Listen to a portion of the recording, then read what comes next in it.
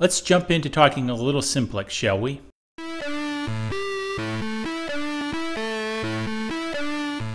Welcome to this episode of Radio Tech by DIY3DTech.com. This episode, I want to talk about this SureCom SR112 simplex repeater. So you may be saying, Mr. DIY3DTech.com, what do you want a simplex repeater for in this day and age? Well, because it's cool, and I think it can be handy. So again, as you typically know if you've been following me for a while, in my unboxings I more so ramble about why I purchased the product, what I think of the product, and what I'm going to do with it more so than the product. So let's jump into it with this guy. So I just got this in. I purchased this on Amazon. It was like 50 some bucks, so super price, can't complain about it. And the idea of having a simplex repeater is rather interesting. So for those that may not know what a simplex repeater is or be new to amateur radio, etc., a simplex repeater, if I get this out of the box, which this is the unit here, receives a signal from a radio, records it digitally, and then once it's done recording, in other words, you release your push to talk on the other side, it retransmits it on the same frequency. That's why it's simplex. It uses one frequency.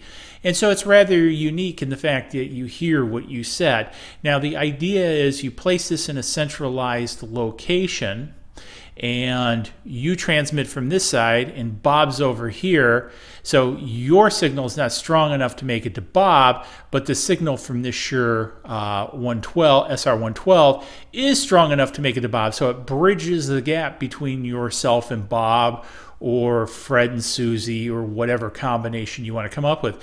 So it makes it great for emergency situations.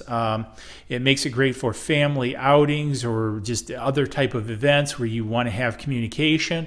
However you want it, simple and dirty. So kind of long story short, what it does is comes with a USB power cable, which is great because you can power it from a larger USB power bank, which I really like.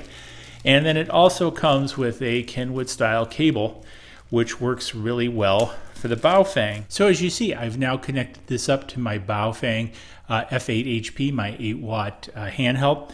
And this was one of the second reasons I purchased this particular Baofeng, is to be used as a simplex repeater. So the piece is now, when this receives a signal, it'll digitally record it on the SR112.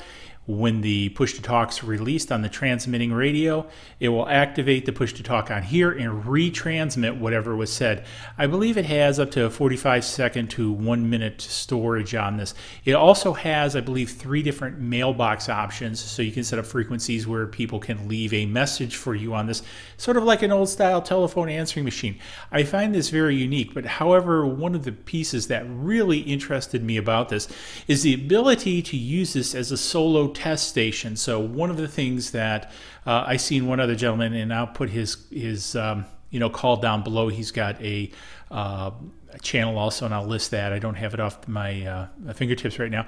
However, he used this to test another duplex repeater system, and I thought, hey, that's pretty cool, because if I want to go test something, instead of trying to roust up another amateur to go out in the field and help me test, I can use this guy to test. So it can serve multiple purposes as a test bed for the things I want to develop, because that's one of the focuses of this channel.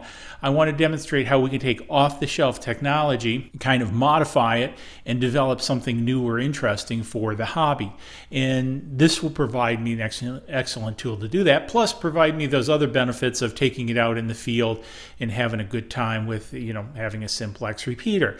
I do live on a few acres, and one of the things eventually I want to do is put up a tower, maybe with a repeater and several other interesting things, but we'll talk about in the future. I'm getting ahead of myself. So hopefully I've explained this a little bit of how this works. I will probably do another video getting into this in a little bit more detail, demonstrating it, but again, I want to do some ramblings. The other piece I want to point out is the documentation it comes with is rather interesting, because there's a lot of control features for this guy through the DTMF tones, etc. And so you can go through and send it different tones to activate or deactivate certain functions of it. So I really liked that. So anyways, you know, for roughly, I don't know what I got, about 54 here, 68 here, you know, for a little over $100, I've got a neat simplex repeater setup that I can take somewhere, use for testing, use for other functions, and it's pretty cool. So anyways, hopefully you found it interesting. You've understood a little bit of my logic of why I purchased this guy, and I'll have links to all this down below if you're interested in getting it for yourself. If you have any questions, or hey, better yet, if you have suggestions, hit me up down below. I'm a new operator, love to hear different things. I've got a long history of electronics, and 30 some years ago, I used to be a microwave engineer, used to work in radio. Sort of work in radio a little bit today, but more on the business side, not the electronic side. But always interested in learning something new, because you can teach an old dog new tricks. Cheers, and catch you in the next video. Hey, don't forget to subscribe.